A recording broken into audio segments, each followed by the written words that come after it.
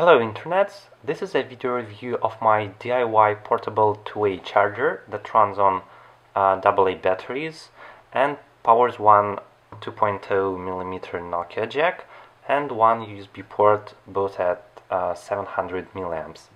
I assembled it all by myself from two chargers I bought on DX. You can see the link down in the description.